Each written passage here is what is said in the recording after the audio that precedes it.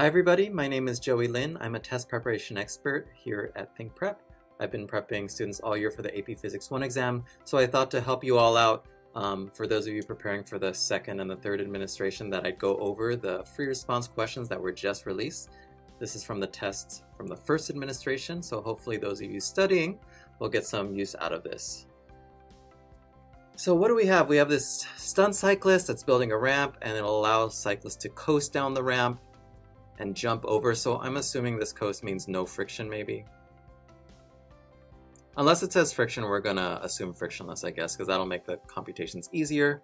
And then we have the cyclist starting from the top of the ramp and leaving the ramp and landing at the top of the second ramp. And then we have starts from rest, right? So the V naught here is 0. And then we have all these symbols here, and it wants us to derive an expression for x naught in terms of all these other variables that we have, or I guess they're constants here. So anytime I see something changing height, I'm going to do conservation of energy, right? He starts off with potential energy, and then it's going to be converted into kinetic energy over there. So let's do that. So here we have mgh naught is equal to 1/2 mv squared. And then the m's cancel out. So then we get 2gh, because I'm going to multiply both sides by 2, is equal to v squared.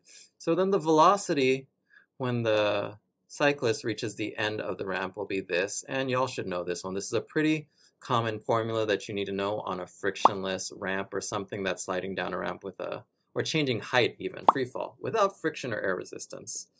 So that part's not too bad, but then the confusing part comes here, right? So when we have the velocity leaving the ramp, the velocity is happening at an angle over here, and that angle happens to equal this theta naught. And then if we need to split up our velocity into its components, this one's the opposite side, so this will be v sine theta naught, and then this will be v cosine theta naught. Okay, so this is the pretty standard decomposition of a right triangle. And so now we have this whole set of kinematics here, right? So in order for us to find the distance, first off, we need to find the time it takes for the cyclist to jump all the way across the ramp. We're going to find that by using the vertical components. So we can use a couple of these equations here, but the one that uses time would probably be best as this one. So this change in distance is equal to the initial velocity plus 1/2 at squared. So we're doing it in the vertical direction though, so this would represent the change in height. Well, what do we want the change in height to be? Well, if the person's starting here and ending here, the change in height is just 0. So that's what we're going to plug in for the change in height. For the vertical velocity, we know that that's equal to v sine theta naught. We just did that a second ago. And then this is time. And then what is acceleration here? We're going to treat that as gravity. And then that's t squared. So anytime something's equal to 0, we can factor out any like term. So we have a t that we can factor out. So then this becomes t v sine theta naught plus 1/2 gt. Now, if we have these two things equal to 0 and as a product, we can set each of the individual factors equal to 0. Well, that's t equals 0. That's not going to be useful because that's the time the cyclist leaves the ramp. But then we can set this one equal to 0, right? So if we do that, I want to solve for t, right? So I'm going to minus the v sine theta over. So then this is 1/2 gt is equal to negative v sine theta. And then so I'm going to times both sides by 2 and divide it by g. So then I can get that the time is equal to negative 2v sine theta naught all over g. So that's the time it takes for it to go across the ramp. And then the horizontal component is usually pretty easy. There's no air resistance or friction here, so this horizontal component is going to stay constant at v cosine theta. So then if we just want the distance is just going to be the velocity times the time in the air. Well, what is that horizontal component of velocity? We did that a second ago. That's v cosine theta naught. And then we have the time, which we did as negative 2v sine theta naught over g. Are we allowed to use the v here? Shoot, we're not allowed to use this v. So that's even worse, right? So if we simplify this, these two things become v squared, right? So I'm going to cancel this out and put a v squared here.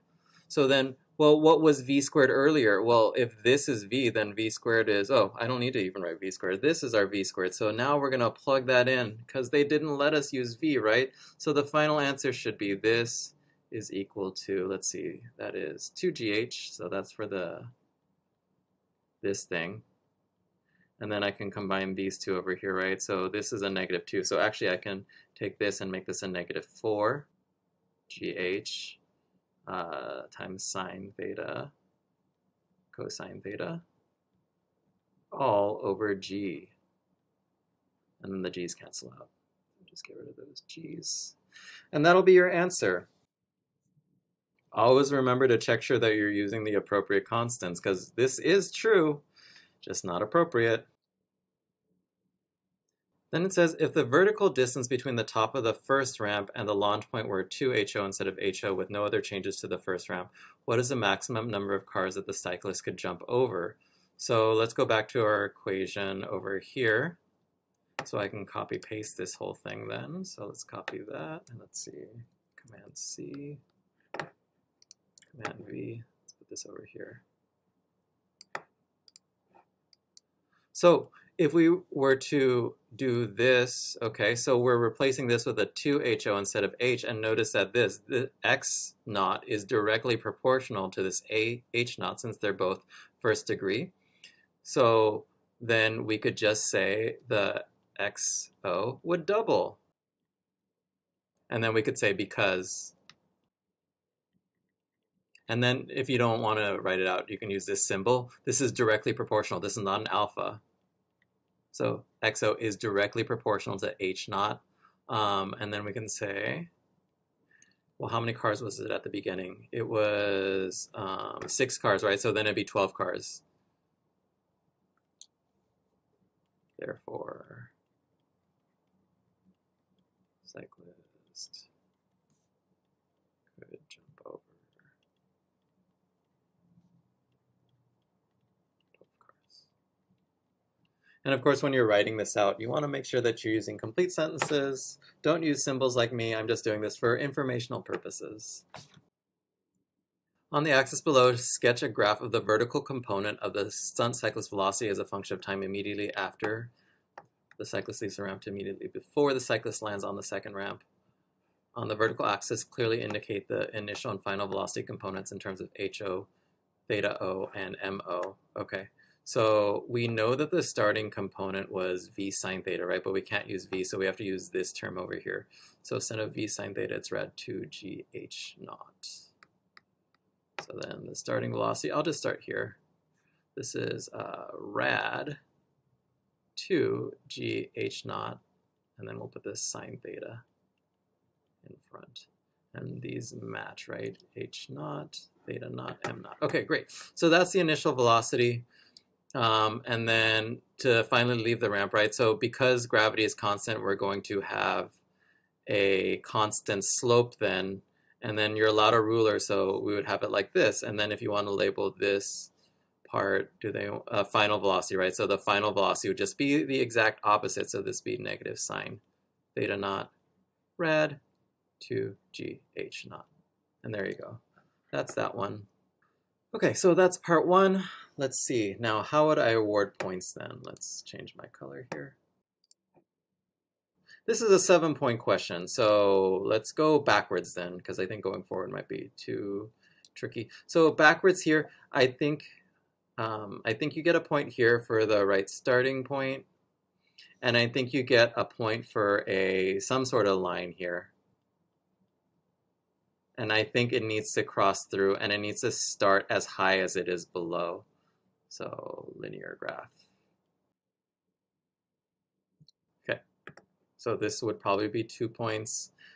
I think over here is a single point for making sure that you get the right answer with the proper justification. Anything showing that you know that x naught is directly proportional to h naught. And remember, if you get the wrong derivation in part one, it's okay as long as you correctly indicate your answer as it pertains to your equation from before.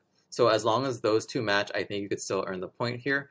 If you have any questions about that one and you got a different answer than I did, feel free to leave a comment below so I can try to see if you might get the point there.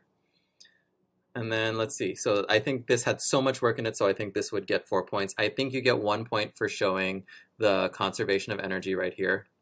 I think you get 1 point for somehow getting the right kinematics here and getting this sort of time. So using these kinematics here for getting the right time. I think you probably get 1 point for doing this one over here. So 1 point for the y variables, somehow getting the time here. 1 point for showing that you know that the horizontal distance is measured by v times t, just because everything's constant. And then I think you'd get 1 point for not making any careless errors here. So the AP Physics thing is kind of weird that they don't have specific answers a lot of times. But along the way, I think as long as you show an understanding of this, that's how the 4 points would be distributed. Ooh, you know what could be the case too? I think you might get 1 point here for probably knowing that this is split up into 2 components. So in the kinematics, there's going to be 2 points somehow for getting the right time and then maybe getting the right components is how I'd say. So I'm going to take away this one probably. So that's my guess for this whole thing. So 4 points here, 1 point here, and then 2 points here.